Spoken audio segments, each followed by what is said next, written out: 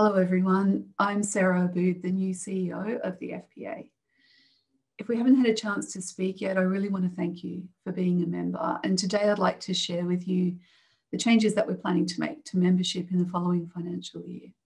When it comes to your membership, you've let me know loud and clear that first you really need us to be advocating for the changes that we all need to make this profession a welcoming home for the most experienced practitioner and also for the brightest young graduate.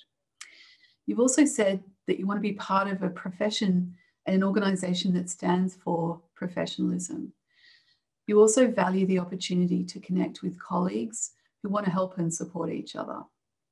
And lastly, of course, you're looking for practical support and tools that will help you in your business as well as in your profession. And we're very focused on delivering these things to you. So what are the changes? Well, first and foremost, I should say that we're not looking to increase pricing. We're very aware of the cost pressures that many members are under.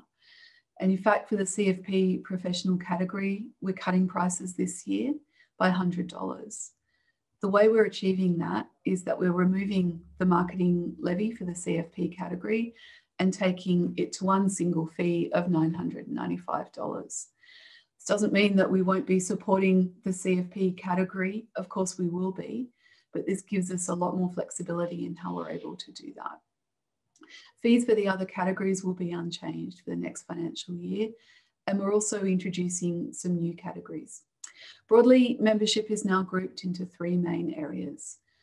First and foremost, the CFP category. This supports both practicing and non-practicing CFPs.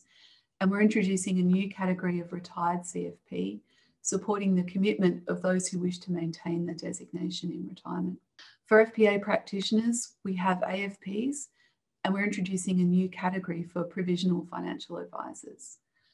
And finally, affiliates. This category covers allied professionals, students, academics, and other supporters of our profession, such as paraplanners and client support officers. We're adding some new services as well, including professional peer networks, and for CFP professionals, exclusive events and tailored learning at preferred pricing for CFPs.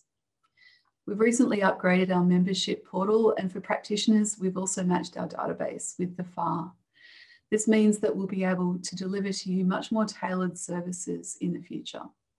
You'll see more detail on all of this, as well as the specifics that apply to you and your membership category in an email that's coming out to you next week. This is a truly great profession.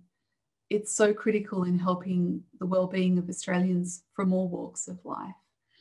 And I really want to thank you for the critical role that you're playing with both your clients and your colleagues. I'm really looking forward to working with you in this next financial year on keeping our profession strong.